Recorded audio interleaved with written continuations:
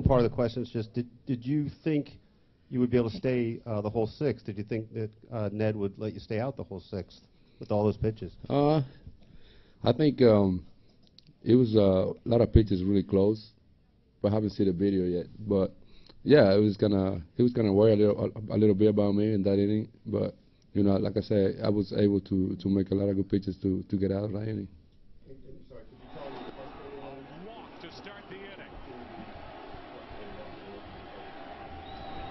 I don't know.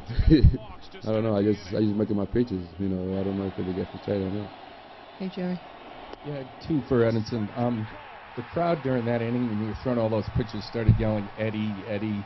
How much did that maybe help you get through that inning and kind of? Yeah, somebody told me I was throwing 96 and 97, but I think hearing that from the fans, you know, it's a lot of energy. They give me more energy to pitch the way I pitched in that inning, and it was great to see all those fans over there, man. Like I said, it's a lot of energy. The other question was, you and Cueto are pretty good buddies, and he pitched a great game the other night. Did that inspire you at all? Did you feed off that a little bit, you think, maybe? Well, yeah, you know, like I said, we're pretty good friends, and I see what he did the other day. You know, it's like, you know, it was time for me to do something good. You know, especially the playoffs.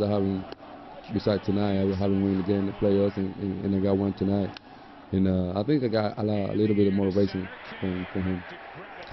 Blair. Also for Edison, we spent a lot of time in the pregame talking about pitching inside. That didn't seem to happen a lot. Tell us about the shift in philosophy there. I said it yesterday.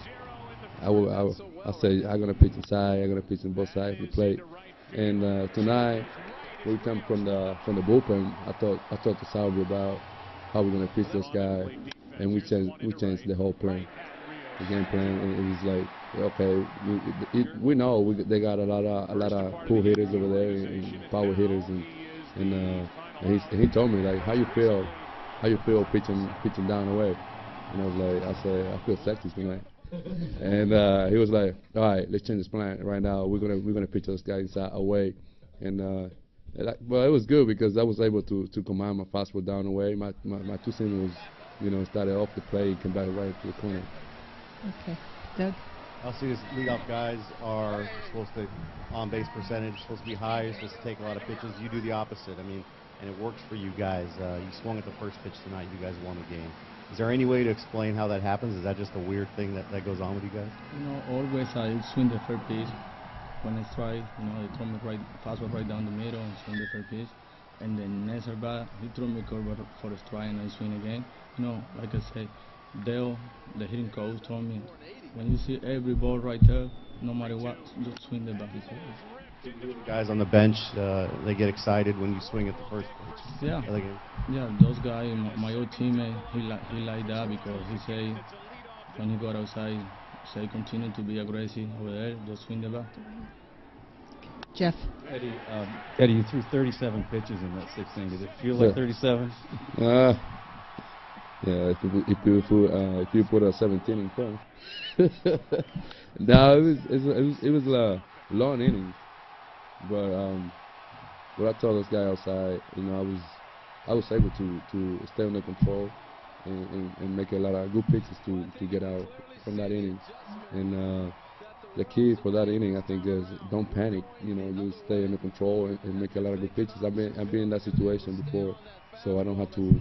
You know, I know how I got to get out from that inning. Any point Ned might come and get you?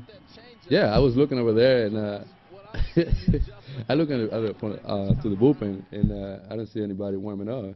And I turned around, looking to the dugout, and I was like, I saw him sitting over there. I was like, all right, I guess I can still pitching, and I threw a lot of good pitches. They came up to the mound and told me to stay under control and get this guy and stay down the way with this guy.